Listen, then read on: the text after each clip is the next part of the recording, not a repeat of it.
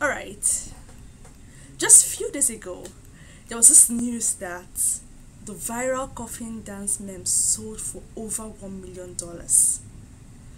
That is, if you've heard about the Coffin dance, I remember watching the video a lot of times. It was part of it was people use it a lot for memes. And then the NFT just sold for over $1 million. So what exactly is an NFT? There's been so many buzz about NFT since last year, 2021, towards the end of last year, and now. And the question is, what exactly is NFT? How do we make money from NFTs? The truth is, it seems like this NFT, making money from NFT, is like a thing of chance. Like a thing of chance, or a thing of like really good marketing, or a thing of like the unique, something very unique out of the blue sells for a ridiculous amount of money. But let me point something out for you. NFTs are digital art. Now I'm going to point out one or two use cases of NFT. I'm going to point out one or two use cases of NFT. Now, let me describe something for you. Let me describe a scenario. Do you remember ever having art around your houses, or going to a place or watching a movie and you see an art hanging on the wall? Yes, those arts you see hanging on the wall, those like a physical art. And have you ever wondered why anyone would pay ridiculous amount of money for just a piece of artwork? So people appreciate art. People just see an art and they pay for it. A lot of brilliance and a lot of creativity goes into making some art. Now, but the thing is, over the years, there can be, there have been news of fake or fake art, or stealing, some art stolen from museum or across the globe or across the continent. So how do you verify that this art is owned by the original owner? Then came in NFT. NFT is a short for non-fungible token. Now, the non-fungible part means that it is not easily interchangeable for another. For example, if you have, let me use beans for example. You made a drawing of beans and you want to sell the drawing of beans in the marketplace. You can't exchange one beans for another beans. No, just like in the market, like on your exchanges, whereby you want to sell one token for another, you want to sell your BNB for USDT. That one is fungible. It's fungible because you can interchange what you have for another. But in case of NFTs, they are non-fungible in the sense that you have to bid or buy my art at whatever price I put it at, or you bid against it, or you bid against the art. For example, let me use my bean scenario. For example, I place my art. I designed these very beautiful beans and I place it on an NFT marketplace like OpenSea, and then I place it at a particular price. So people keep on coming to it, and they will bid a particular price. They'll say, okay, I want to buy your this at this amount. If you've ever watched movies where they like an art where they are raising funds, they're using arts to raise funds, and all these rich people are all sitting together, and they place an art, or they place a jewelry. Yeah, they place a jewelry auction, and then people are placing $10,000, $20,000, $50,000, and then when nobody else comes above $50,000, they will declare the jewelry or the art sold for $50,000. That's how NFTs are. When you list these NFTs or mint these NFTs on marketplaces, people come and go to the marketplaces and look for rare stuff, look for very creative stuff, or look for something like out of the ordinary, or just simply they will just like your idea, just like the same way that you are amazed that someone will buy a painting and you're wondering what's in the painting for it to be worth that amount of money. That's the same with NFTs. Now, the joy of NFT is that you are the one that truly own it. You own that NFT for the rest of your life because it is on the blockchain. It's on the blockchain.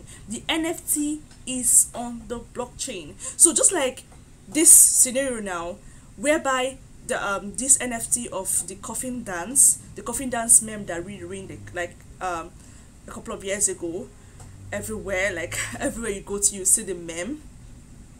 Just like the NFT was sold for over $1 million. That is the same way that if you mint something, an NFT, and somebody really sees the ingenuity, that sees the uniqueness, the rarity in that NFT, or just sees the creativity in that NFT, in that design you made. So it's more than just a JPEG, you know.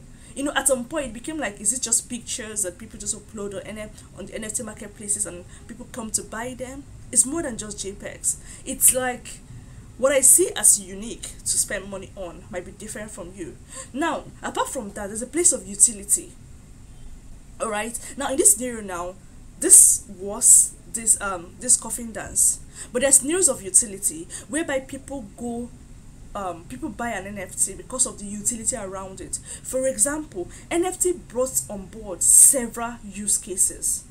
Before NFT came on board, like, it was just a thing of, there's a painting, there's a very creative painting that is unique, maybe that's been existing for centuries and has been coming down over the ages, and someone said, just because of the fact that this was directly painted or created by somebody known, like from the past, like for somebody from centuries ago, it's going to be like, what, a lot of money, because that's the only painting that exists.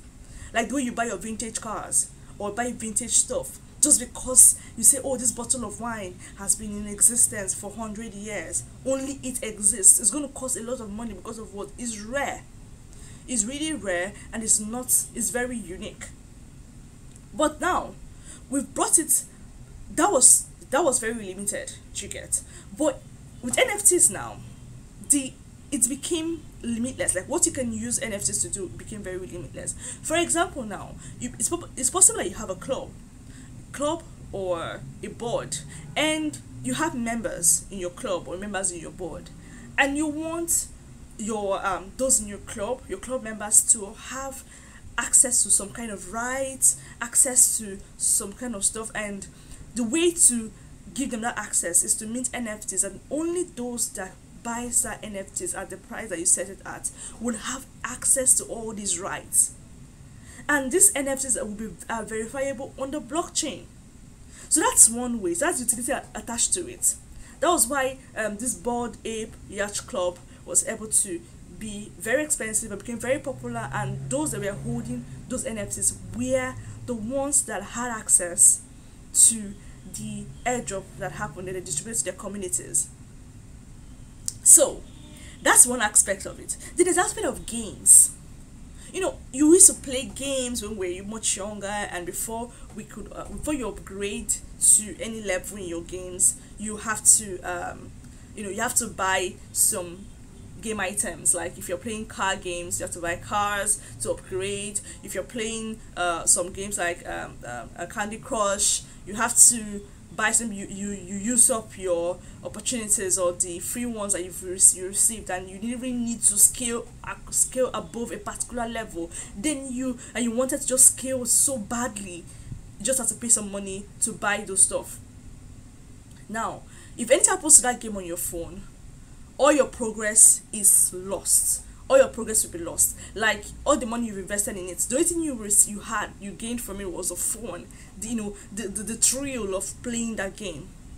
But then NFT came in again to save the day. Now with NFTs, those things that you buy to either start playing the game, some games are like you have to pay to start playing, while some games have some free mode. But for you to really, really enjoy the game, you need to buy some premium items in the game to start playing. But with NFTs, now these things that you buy in these games can now be in the form of NFTs. This means you that is buying them can truly own these NFTs, like truly own these NFTs. And when you own them, you can sell them back later. You can sell them back later for